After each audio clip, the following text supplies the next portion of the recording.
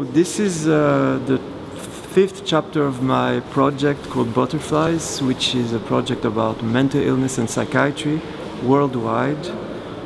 My first chapter was shot in Africa, my second chapter was shot in Kosovo, my third chapter in Bosnia, and my fourth one in Indonesia, and the fifth one, which is the one I'm showing in Padova, was shot in the Philippines, and it was shot from 2016 to 2018, and it's a project that is aiming to show first the condition of the mentally ill, the human rights abuses, and the situation where of the therapist and the relationship of the mentally ill to society.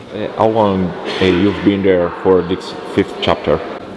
I was there twice, first time for 2 months and a half, second time for 2 months. Most of the pictures in this exhibition are part from the first trip, but there's one or two which is part of the second trip. Yeah. No particular image that I like more than the others.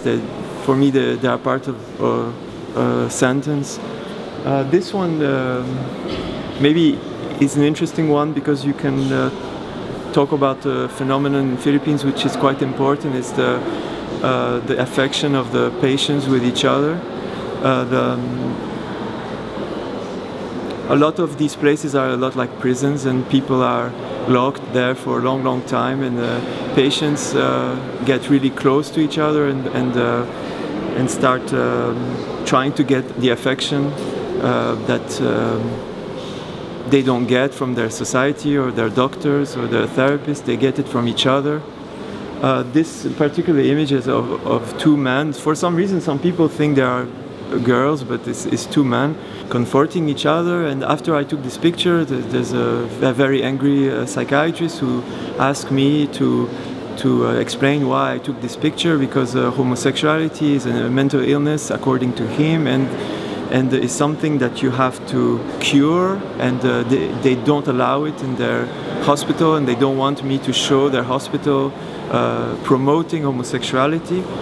Then my answer to them was that I was not sure it was even actual homosexuality. I think it was just affection, that even men, when they are locked for a long time, they can be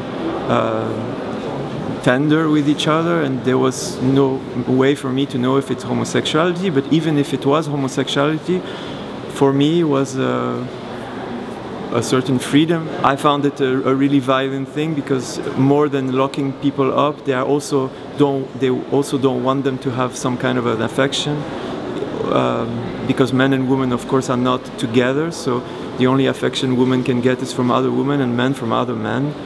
After the conversation became a little bit tense, and they told me 1 hour later that I have to go from the area, which for me was a big surprise, because before that I had photographed people who were chained, people who have their food stolen.